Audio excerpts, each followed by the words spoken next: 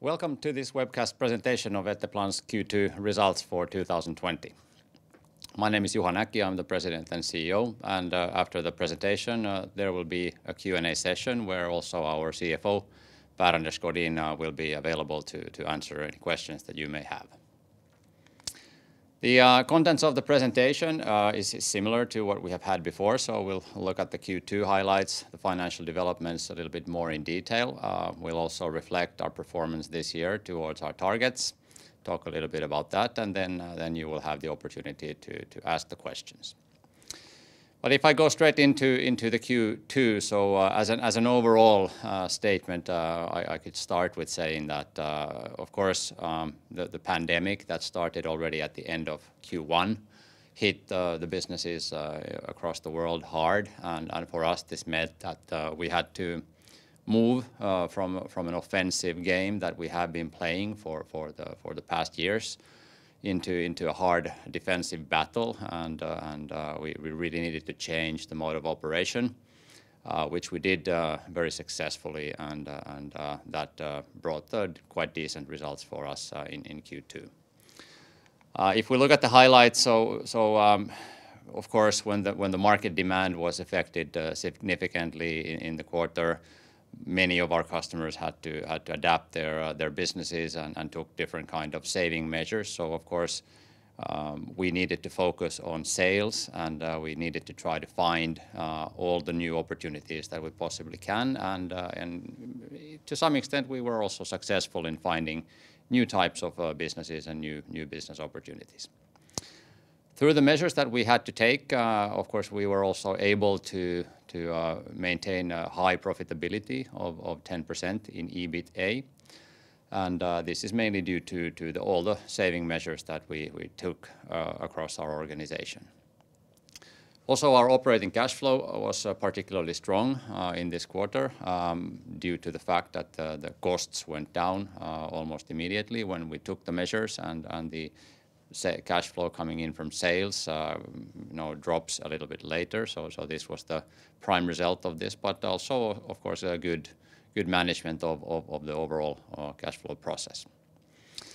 And also we were pleased to see that after some quarters in China, where our number of hours sold to the Chinese market has been declining, now we saw the hours sold to Chinese market turn to growth again, and this was of course pleasing. And overall in China, the effects of the pandemic were quite minimal actually for the second quarter.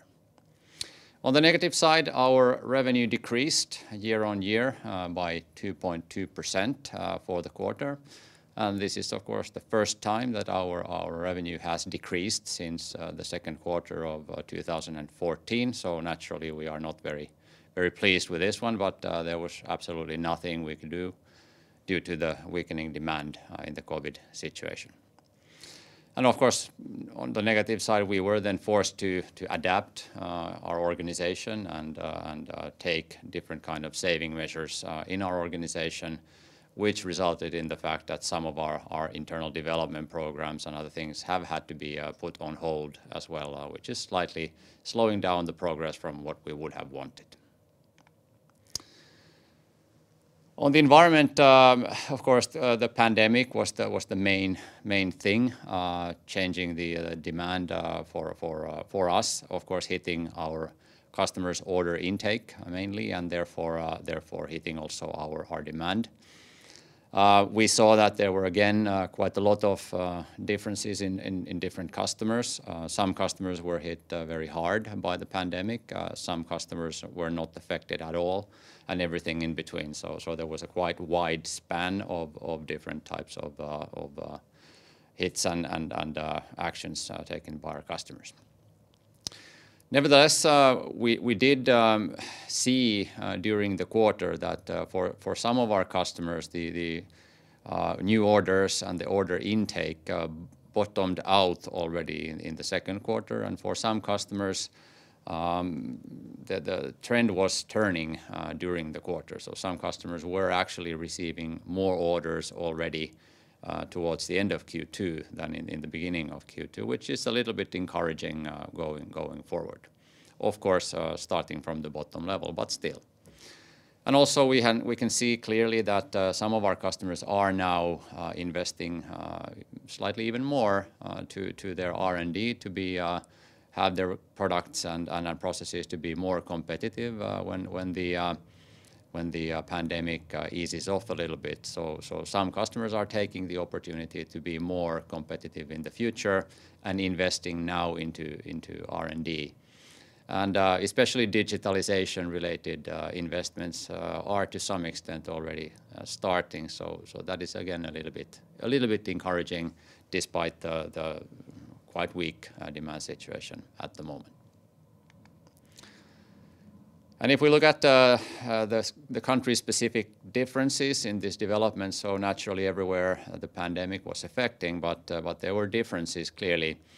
In Finland, the general market demand weakened, and we do see that the Finnish market will also stay at the current levels, might even slightly come down due to the fact that many Finnish companies and industries are working with investment goods, and here the lead times are slightly longer, and since their order intake is declining in Q2, so this might have an impact on the fall, and will have an impact on the fall, and therefore we anticipate that Finland will be through Q3 and maybe even Q4 on a lower level.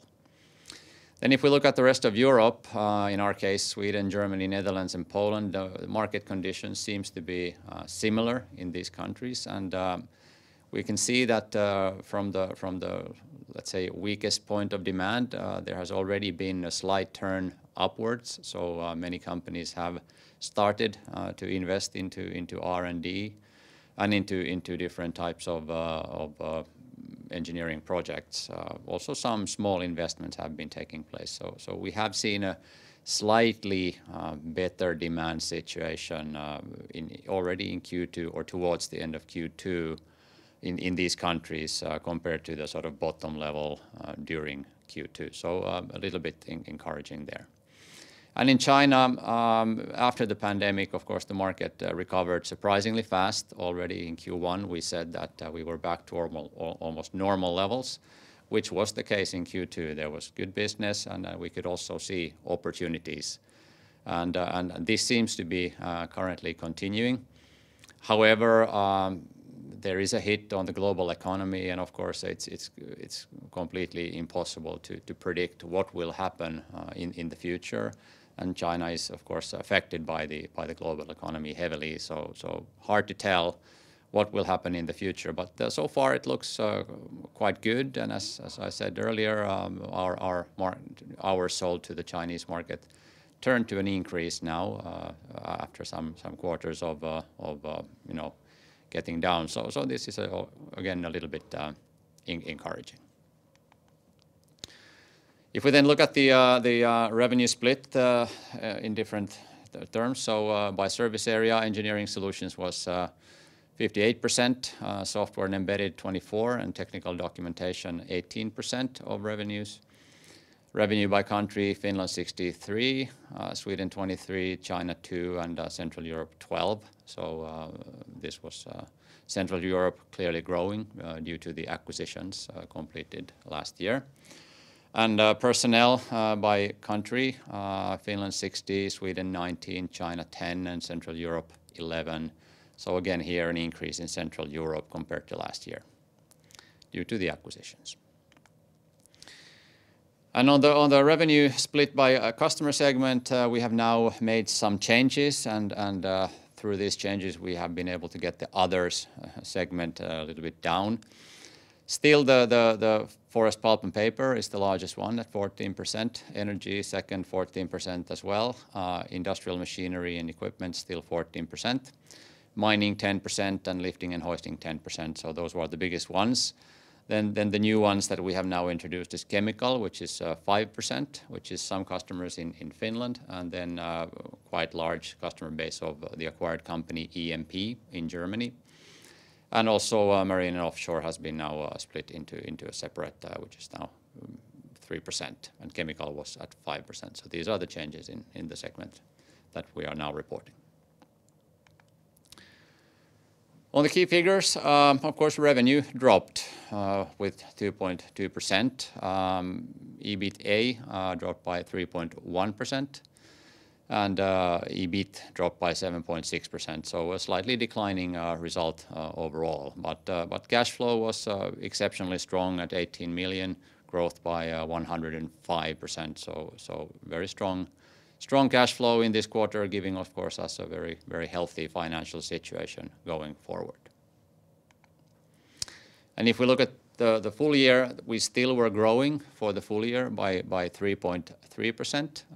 Operating profit EBITA was relatively on the same level, only 0.3% drop for last year. But EBIT dropping then 4.8%, mainly due to the amortizations of the acquired businesses that we have. And earnings per share was at 33 cents compared to 35 cents last year, so a drop of 5.7% for this year. And the market outlook, of course, the pandemic has the most significant impact on our demand situation right now. And in our case, the global machinery and metals industry is the one that is driving our performance the most. And here we see that the demand is lower, and also the prolongation of the COVID pandemic will have a negative impact on our business going forward. Q3 we anticipate after the summer vacations to be a quite difficult one, but still, as I said earlier, we do see also some opportunities. So it's hard to say how the demand situation will play out going forward. But still, we withdrew our financial guidance or right after Q1, and now we have after the first half of the year, we are now confident enough to give a financial guidance for our business for this year. So the new guidance is that our revenue for 2020 will decrease slightly or be at the same level as in the previous year.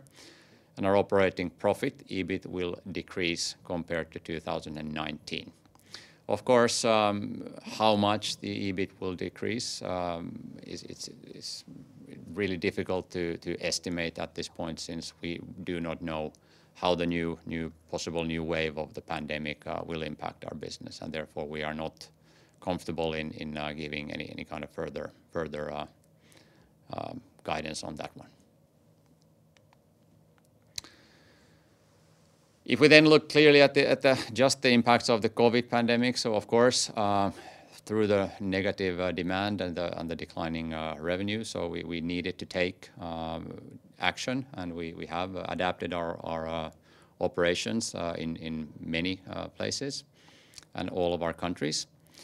And we have also had to take saving measures. But we were strong in moving our personnel to work remotely, which is currently the safest mode of operation. And 85% of our employees are still working remotely from home offices. We had in June 30th, we had 335 employees temporarily laid off in different countries, and the number is relatively the same now after the vacation period is ending. These temporary layoffs are possible in Sweden and Finland and Germany, and in Netherlands and in Poland there is no such possibility to arrange temporary layoffs. There are some other support measures taken in the Netherlands, but temporary layoffs are not possible there. And of course, due to the actions that we had to take, we were able to remain at the healthy profitability level, which is important for us because this allows us to transition back to the implementation of our growth strategy once the market is getting slightly better, and we want to return to the growth path as fast as possible. If we then take a little bit more detailed look on the numbers, so the financial development in Q2. So revenue, as said, decreased, and organically the revenue decrease is comparable to the number of temporary laid off people. So the organic change was minus 11.3%, at comparable exchange rate 11% or minus 11%. And of course, the pandemic had an impact, and also we have been now very careful with our new recruitments due to the market situation and the pandemic. On the positive side, the acquired companies that we completed last year have had a positive impact on revenue, and on the key accounts, the revenue decreased by 10.6%. So that is the overall situation for the quarter. However, for the first half, we were still growing with comparable exchange rates by 3.7%, which in the current conditions, in my view, is still quite okay. Operating profit EBITA was strong at 10% level and 6.3 million euros. We also had non-recurring items of 0.3 million euros, which were related to restructurings in the organization, and also we had some credit losses, again, due to the pandemic situation. And of course, the weakening demand has had an impact. On the first half year, the EBITA percent was 9.6%, and we are at 12.9 million euros. Operating profit, EBIT, was 5.4 million euros at 8.5% of the revenues. And the amortizations related to acquisitions were 0.9 million for the second quarter and 1.9 million for the first half year. Then if we look a little bit more detailed in the different service areas, so engineering solutions, of course here as well, the pandemic had an impact on the demand, and organically the revenue was declining, but we still had growth of 1.9% due to the acquisitions that we completed in this service area last year. We did have, through the measures that we took in the operations, we did have a very high operational efficiency in the quarter, and also the savings measures that we took in different parts of the business had a clear impact, and we remained at the healthy 10.3% EBITDA level for this service area. In software and embedded solutions, the revenue declined by 10.9%, and this is sort of similar as the organic development in the whole company was.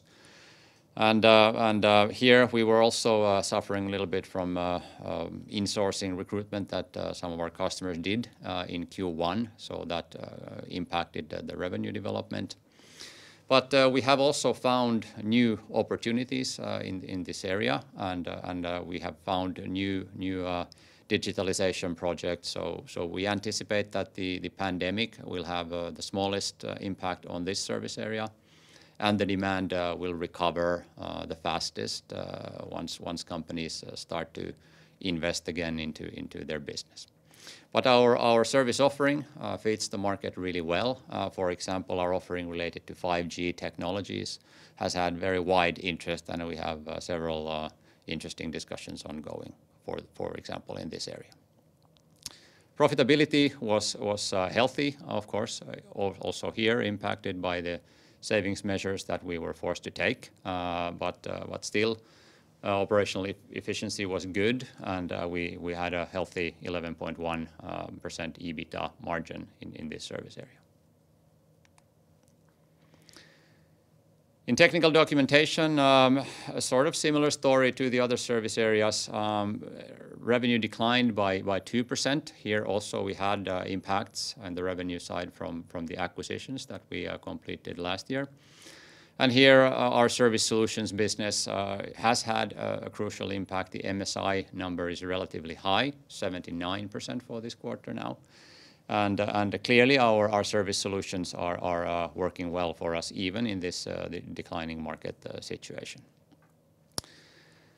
And profitability here was also on a quite good level. The impact of Netherlands and not having the possibility to adapt through temporary layoffs, of course, had a slight impact on the profitability here. So therefore, this service area was a little bit weaker than the other two. But other than that, I would say that solid performance in the prevailing market conditions. Earnings per share for the quarter were 16 cents, and for the first half year 35 cents. 33 cents compared to 35 cents last year. So fairly close still. And cash flow, as said, was exceptionally strong here, and this is due to the fact that when we have taken the savings measures, the cost side stops immediately. And then on the revenue side, still the sales or revenue or cash flow coming in from sales still comes in at a slight delay due to the payment terms of our customers, and therefore we had a lot of cash coming in, and costs were cut faster, and therefore we had a surprisingly good cash flow for this quarter. Of course, when we reverse the situation, so when the temporary layoffs will be ending, and we will also start the return to normal business. So of course, then this impact will be a little bit reversed. Costs will increase faster than the sales coming in. And then overall, in the long run, the cash flow should reflect our operative performance and EBITDA levels.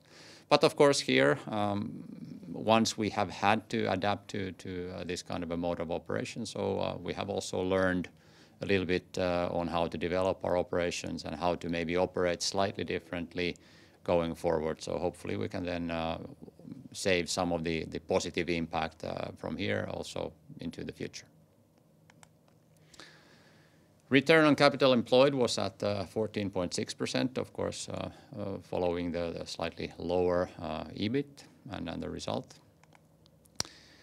Personnel decreased by 0.1% year on year, and here, of course, the slower recruitment had an impact in the market situation. Current market situation, we have not been as active in the recruitment side as we would have been normally, and this has had an impact, of course.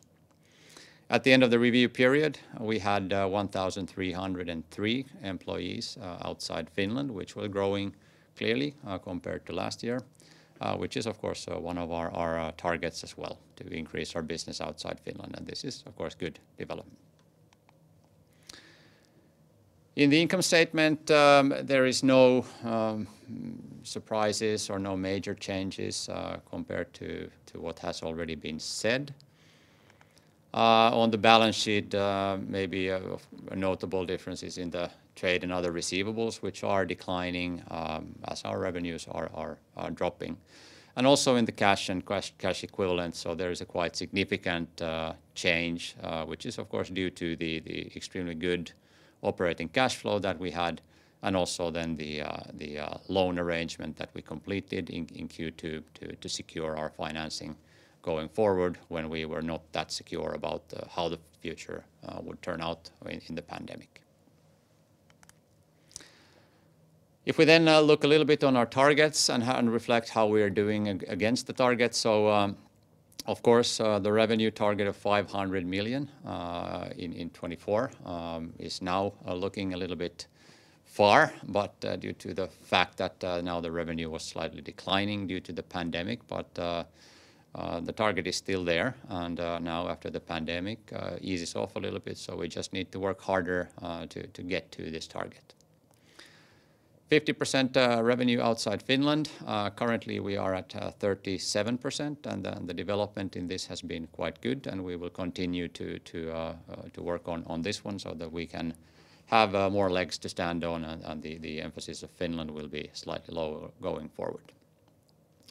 Managed share of managed services of revenue, 60% currently. The target was increased to 75%, and we are working with new service solutions all the time. We are building our service solution portfolio, and we're confident that with the new offering that we are building, we will be able to increase in this area as well. And on the operating profit target, we are quite close, even in these difficult conditions. So we are proving the resilience of our business and the resilience of our business model even in these types of conditions. At this point, I would like to thank you for listening and move into the Q&A session. So please. Thank you. If you would like to ask a question, please press 01 on your telephone keypad. If you wish to withdraw a question, you may do so by pressing 02 to cancel. That is 01 if you would like to ask a question. Our first question is from Ossi Väisänen from Nordea. Please go ahead. Oh, great, thanks. This is Pasi from Nordea. Well, a couple of questions from my side. I mean, firstly, have you actually received some compensation or subsidies from the state when looking at the second quarter? And then when looking at the third quarter in terms of costs, I mean, is there going to be something very special in the personal cost bookings, like holiday provisions or the social security payments or probably even these compensations or subsidies? And I can start with these two ones and then continue. Thanks. Yeah. Well, of course, now in this market condition, different governments have issued different kind of support to companies so that they can get over this situation as smoothly as possible and to avoid permanent layoffs for people, and I think that's the right policy. And naturally, we have received some grants from different countries in China, in Sweden, and also others. Here in Finland, the pension payment was dropped for this year for the rest of the year, and then it will increase. We will need to pay that back, so that's not a sort of grant, but it's a sort of delayed payment of this money. So these types of effects are in the result, but I would say that they are not representing a significant part of the profitability. I would say that the significant part comes from our own actions, the saving measures that we have taken. But of course, we have applied for and used all the possible support that there is from different markets, and we are grateful for that. If you look at going forward, there is no special bookings or anything else like that we would have in Q3. There is the vacation period. We have reserved for the vacation money as per normal, so there is no special things regarding Q3. Of course, there are certain evaluations that we do, for example, regarding earnouts and other things which we have ongoing, but there shouldn't be anything too special in Q3. Of course, it's the holiday quarter, so it will be revenue-wise lower, and the cash flow will also be impacted. But there are no special bookings for Q3. Great. That was very helpful. And when looking at the second quarter again, I mean, would it be a fair assumption that you actually you had a kind of a very good utilization ratios for your personnel because of these layoffs, even better kind of utilization ratios than on ordinary kind of market environment? And when looking at these kind of temporary layoffs, are they going to be kind of are they going to end in the third quarter or in the fourth quarter? Or how long you are going to kind of keep up that kind of reserve for the cost base there? Thanks. Well, I would say that certainly our operating efficiency has not been. We are quite good, frankly speaking. We are quite good in managing the business very efficiently, and we have been able to maintain high efficiency also in these conditions. I would say that it's not increasing due to these measures, but we have been able to maintain high efficiency in the operations. And regarding the layoffs, so the temporary layoffs, so we have had union negotiations in the company twice for the entire Finland and also in Sweden and also in Germany where these are possible. And right now it is possible for us to utilize the temporary layoffs for the time being for our personnel until the end of the year. And that is the way it goes. And we don't know what the utilization will be. We would very much like to have everyone back on board as soon as possible. But of course, we do not know which way the market turns. So it's very, very difficult to estimate how this will turn out. Yeah, I see. But when looking at the third quarter still, would it be a fair assumption that your organic growth is going to be a bit weaker even in the third quarter than now reported from the second quarter? Well, it's difficult to say. We are still back from or we are not still fully back from vacations. People are still returning, and our customers are starting to look at how their business will develop and starting to implement actions right now. So we don't have that good visibility yet to how the market is developing. But I would say that, as we were saying in the report as well, the market situation slightly improved at the end of Q2 for other countries in Europe, except for Finland. And in Finland, it seemed to stay at the same levels due to the different type of industry structure here in Finland. And right now, we see that those trends are there. However, there are certain companies where the order intakes in Finland have been dropping significantly, and that may have an impact going forward. But what that will be, how it will impact Q3, it's too early to tell. Really, but it might go as you have assumed. Then again, it might be, not worse than the organic growth in Q2. Yeah, thanks. I'm happy with this one. Thanks. And just as a reminder, if you do wish to ask a question, please press 01 on your telephone keypad now. Our next question is from Joachim Norman from Inderes. Please go ahead.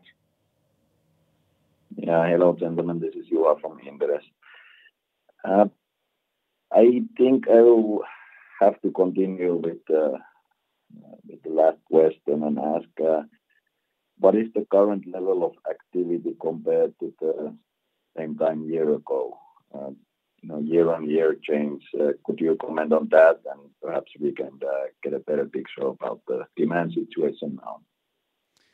Yeah, it's of course, as I said, it's now when people are, the uncertainty is definitely there. Now there is the second wave of the pandemic potentially coming, and therefore the uncertainty is high. So it's quite difficult to say how this will turn out. But if we look at the number of temporary laid off people, so we have about 10% of our employees temporarily laid off. We had that before or at the end of Q2. I would say that nothing has dramatically changed since then. So this is the sort of drop that we see in the demand. However, as I said, there are certain areas where we do see, investments also starting, and especially in this digitalization area, software investments and these types of things. So we have had quite good order intake in Q2, and we see that there might be quite good opportunities also going forward. But it really depends on how the pandemic continues. Will there be new saving measures issued by the different customers? And it's really hard to tell. But now I think that societies, governments, countries have been able to sort of find a way how to live with the pandemic, and we don't believe in this kind of lockdowns anymore, and therefore we were also able to give our guidance. All right, fair enough. About the profitability, I'm just wondering if there are some elements that are going to change when we are going forward. So you told that there are some development projects that you have cancelled, and these are affecting the profitability, but and also the support from the governments. So Are some of these going to change in the third quarter or the fourth quarter, and how should we be looking at this? There are slight changes in the different government supports, but as I said, they do not represent a major part of our result. They are a small support for us, which we are grateful for. But the small changes there, not having a big impact. Of course, at some point in time, we do need to continue investing into our future and investing into our growth and investing into our people even more than we are doing even right now. And therefore, the cost structure or the costs will increase to some extent at some point in time. But of course, as we have been doing, we have been managing our costs extremely carefully now for this quarter. We were very quick to adapt, and with timely measures, we were able to create this kind of profitability. And we will also be very careful in managing the cost going forward. But once we do see that the market, there is opportunity and there is a clear way forward for us and the market starts to turn, then we will definitely continue investing into our business so that we will be even stronger as a company going forward. So at some point, yes, we will increase the cost levels a little bit, but we will be very cautious so that we can remain at the high profitability levels. All right, so you are still defensive. So far forced to, yes.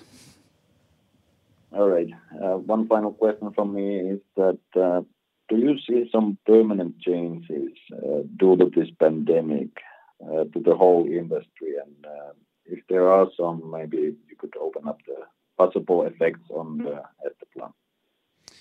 Well, I think that it's of course very early to tell, but what we see is that this kind of remote work, which is of course being discussed quite a lot in different countries, that will remain to some extent. So now that our customers are also seeing that work can be done at home and so on.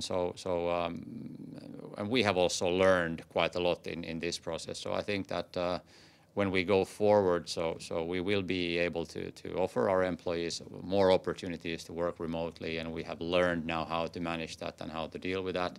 And our infrastructure and our way of running the business is supporting this. So I think that going forward we will be able to offer more these types of possibilities for our employees.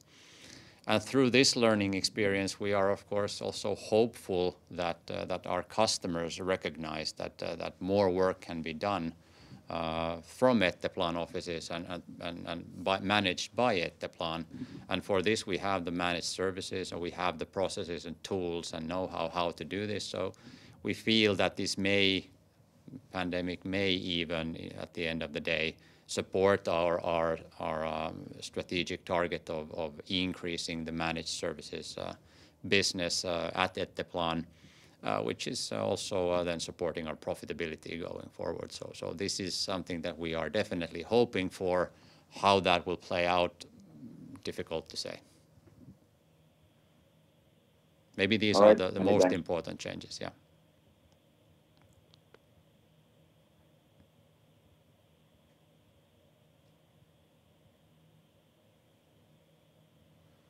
And just as a final reminder, if you do wish to ask a question, please press 01 on your telephone keypad now.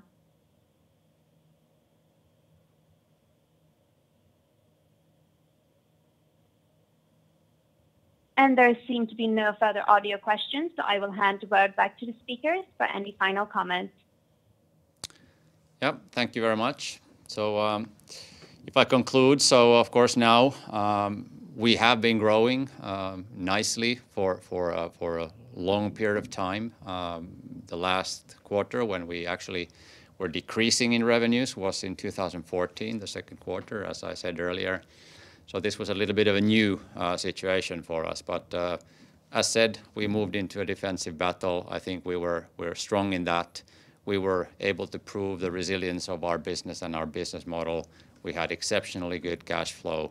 and this will support us. We are going forward. We are financially in a good position, and once the market turns, we are eagerly waiting to get back to the sort of implementation of our aggressive growth strategy again. So we will play the defensive game for us as long as we have to, but then we are of course more than eager to move back to our growth path. And of course, should you have any questions after the presentation or at any time, so here are your investor contacts. So myself, our SVP for Marketing and Communications, Outi Torniainen, or our CFO, Per-Anders Godin. So feel free to contact us at any time. Thank you very much for listening. Thanks.